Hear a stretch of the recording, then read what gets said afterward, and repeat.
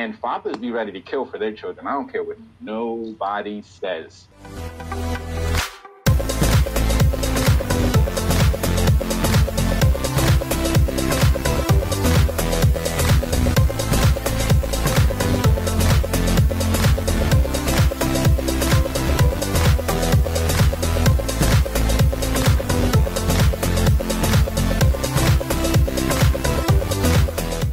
What's up, y'all? This is Osa, and you are now tuned into Verse TV. That's hashtag Verse TV. Comment, like, share, and don't forget to subscribe. Peace. Can you speak to the importance of maintaining a positive and productive relationship with the mother of your child, even after the romance has ended, and tips on how to do so? Please. Man, yeah, that is tough. It is tough in a lot of cases, and I see a lot of us struggling. It's a two-part thing. It's a really two-part thing. I'm very fortunate. I can't even lie. I'm very fortunate in my situations because I have 3 different children. They got 3 different moms.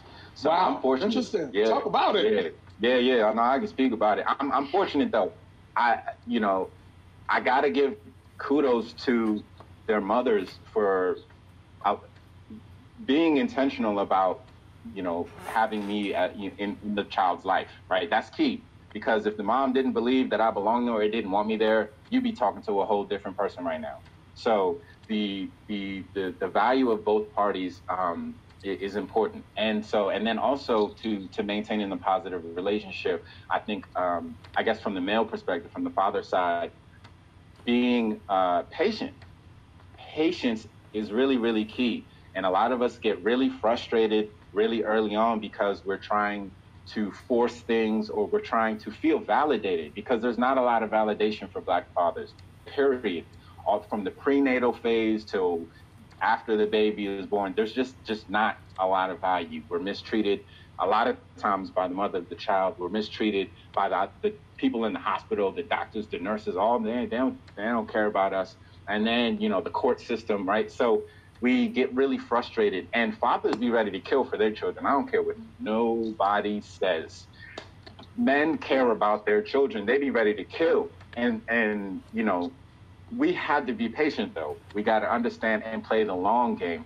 And with one of my children, I feel like, she, my daughter, she's 12, right? And it took 12 years for us to really have the relationship that I want, that I thought. Now, I could have forced it or tried to force it years ago, but I'm really realizing the value of patience. Man, that patience is such a virtue. As a father, I feel like it's important to be steadfast and continuously believe in yourself, even when everything around you tells you that you're not valuable and that you don't matter. So that's one way. There's a whole lot of other ways. I think mothers have a whole lot of power. I think women have a lot more power than they've been made to believe, especially mothers. Mothers can do a lot. I mean, if you got a deadbeat dad, look, I'm sorry, there just ain't nothing you could do. But there's a lot more dads who are in situations where they want to be more present and they want to be more helpful.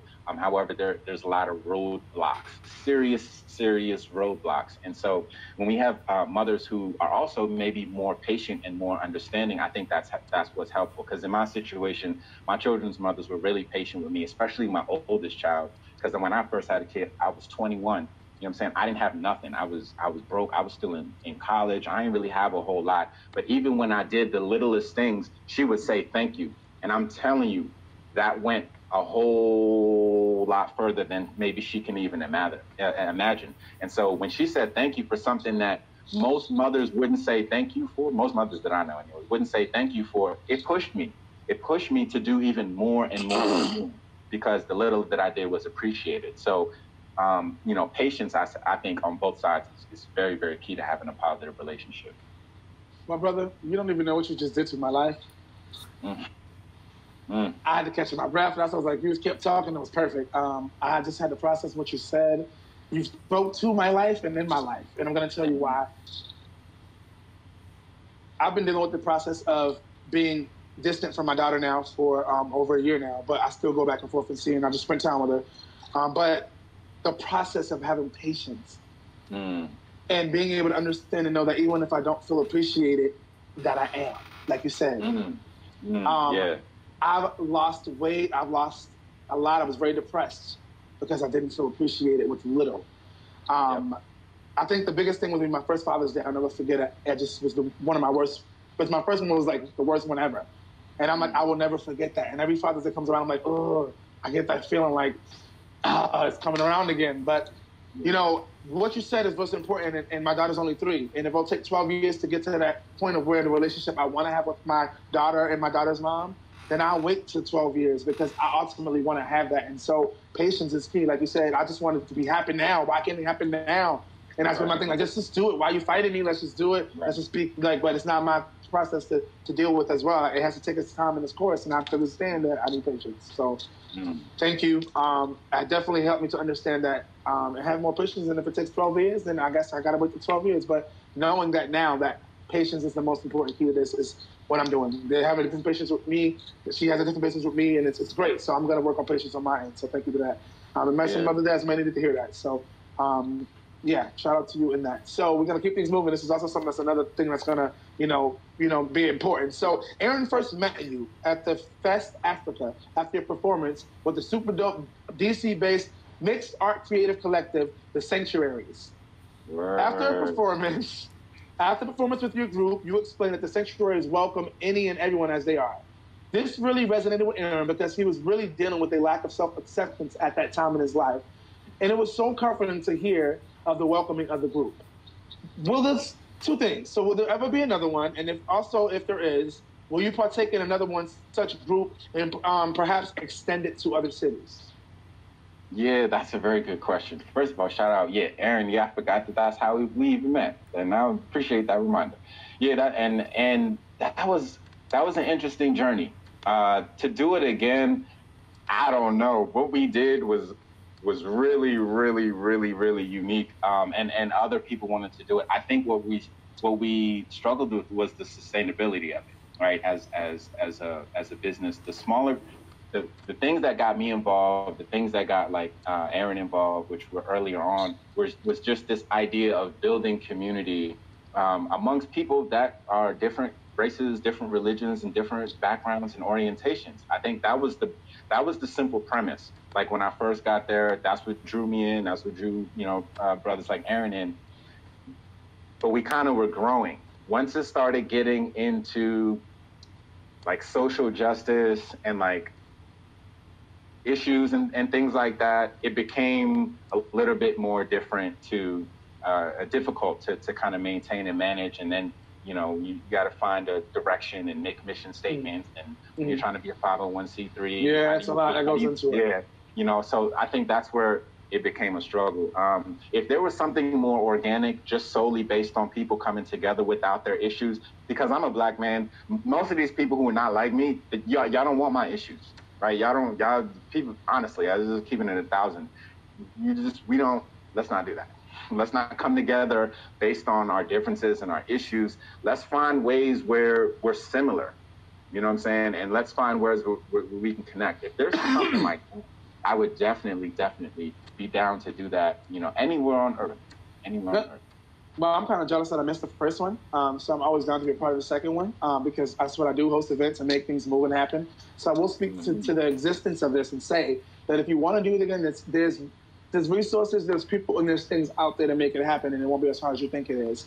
All it takes is the few right people together to get it going. But there are people nowadays in this day and age, in this time, that experience things that have been out of this world, who are willing and able and ready to experience something like this. I haven't experienced it, but from the way y'all talking about it, I want to experience, So I'm sure there's people out there that want to experience it. And so trust me, there's people in places now, especially since the move and shift of Corona, there's things that can in place that can happen if you want to make it happen, especially once things start to open up. So just put the seed out there, speak things that is not as though they are. I call it SIIE with a little fist like this.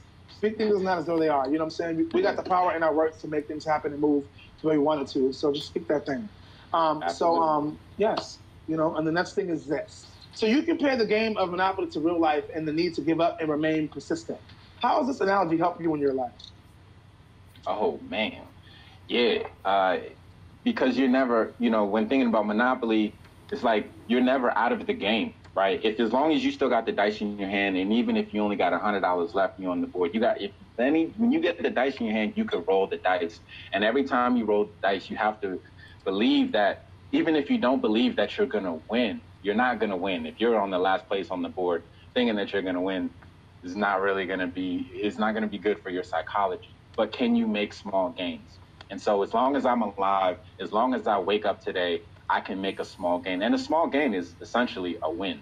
And so I think that, sometimes pull back, right? When you're, if you're in debt, let's say financially, we were talking about monopoly, like if you're $10,000 in debt, I mean, if you look at that whole $10,000, you're going to be like, man, I'm never going to be able to pay that back. And then it's going to really set you down into a depressed state. But it's kind of like, if you think about, oh, I got an extra $100 this month, let me knock that out. Let me knock out, $50 here. Let me knock out, $200 there. Then over time, you're going to be able to conquer that goal. So what I was speaking to that is kind of breaking things down into small chunks. And I think that's for me, that's a healthier mind state to be in, because winning anything is ultimately boils down to your mind state and not necessarily what you have or what you don't have.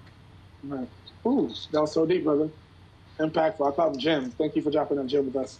That was definitely dope. Yeah. So what has been the most troubling part of your journey this far? Oh, man. The most. I don't know what the most is, because it's like they never end. I think trying to, I think the most troubling part is just feeling responsible for everything. I would say that, like feeling like responsible for a whole lot of things. Like I feel responsible for myself. I have 3 children. I feel responsible for my children. I feel responsible for my family, my sister, my parents. I feel responsible for my community. I feel responsible for society. That weight, it's a real weight. And I think that's probably the biggest challenge that I have. And I think that sits on me heavy, and something that I'm always trying to work to kind of smooth over. Gotcha. Awesome. And so in that, let's flip it. What's been the most rewarding? All of the same things. Being able to be there, right? Being able to be present for myself, being able to be present in my children's lives. Like that is the most rewarding thing. Like it's a headache.